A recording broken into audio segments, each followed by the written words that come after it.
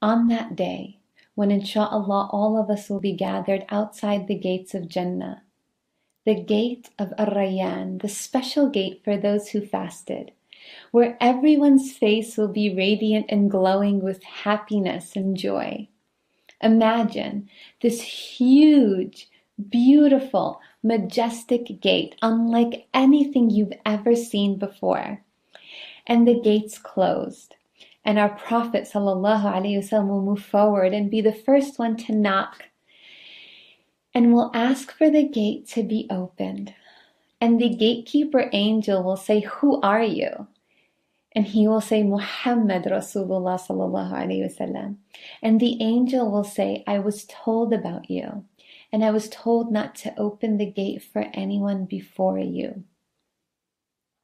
And as the gates of Jannah open, and you begin to see inside what was narrated in a hadith Qudsi, what no eye has ever seen, no ear has ever heard, no mind has ever fathomed.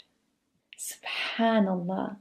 I want you to imagine as you enter through the majestic gates that you're entering into an abode of eternity. There will be an announcer who will say, "You have a promise from your Lord that you will live and you'll never die. You'll stay healthy and you'll never get sick. You'll be young and you'll never become old. You will be under constant bliss and you will never feel miserable ever again." And then you enter, and the angels come from your right and from your left and from every direction, and they'll say,